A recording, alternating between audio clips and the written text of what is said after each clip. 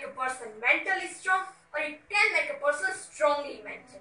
And today I am to talk about mental or psychological problem called DID, or Dissociative Identity Disorder, formerly known as Multiple Identity Disorder.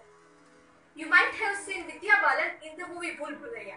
Her character of Avani is suffering from DID.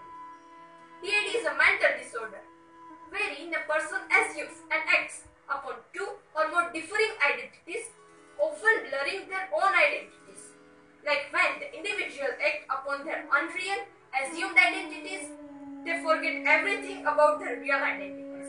And when they come back to their real identities, they forget everything about their alternate identities.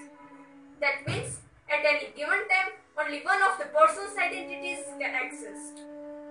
Farhan Akhtar in the movie Karthik calling Karthik suffering from both schizophrenia and DID.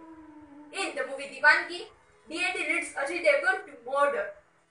In Hollywood too, The Lies of Trudy Chase, The Three Faces of Eve, Eliza and Frankie, David and Lisa are true stories of DID victims. DID shows symptoms like changing level of functioning, derealization, depersonalization, depression, anxiety, amnesia, and sometimes self-injurious behavior. To sum up, I would say, we Indians are too shy to admit any psychological or mental disease. But in health, awareness is better than